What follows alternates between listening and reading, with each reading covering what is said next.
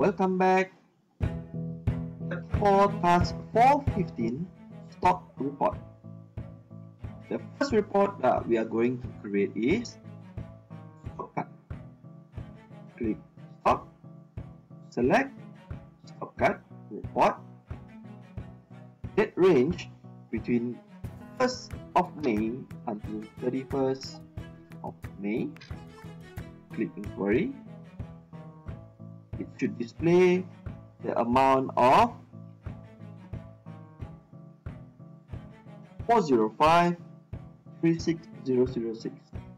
To generate a report, click preview and click OK.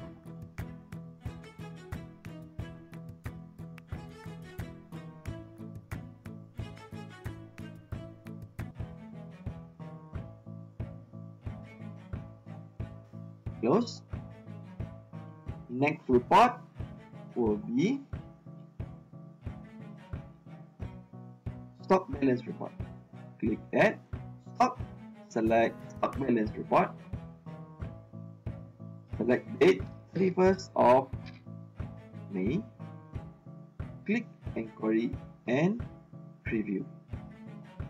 You can generate a report for stock balance by click OK.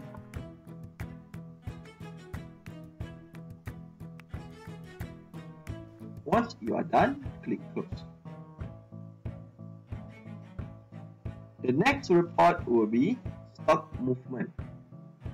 Again, click at stock, select stock movement report, select date range 1st of May until 31st of May, click inquiry and preview.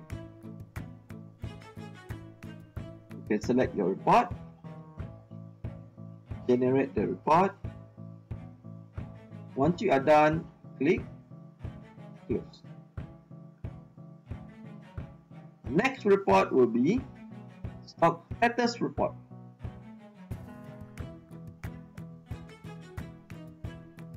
Click inquiry, click preview, and it will generate stock available stock status report. Close. Next report is reorder advice report. Click stock, select reorder advice report, click inquiry and preview.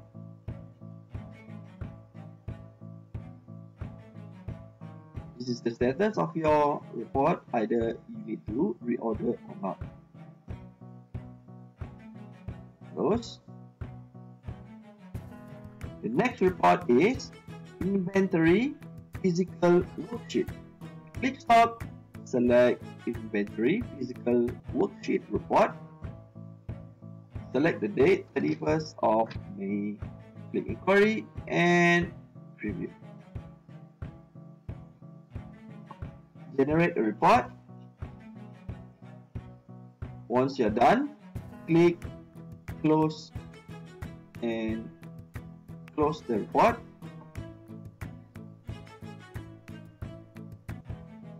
Our last report will be stock aging report.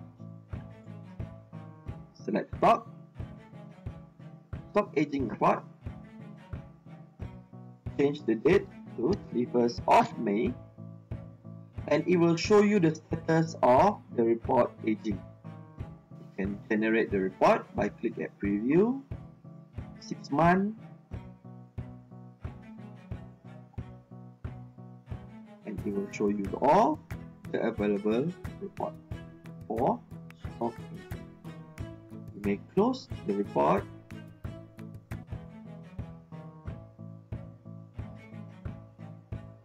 That's the end of task 415 stock report.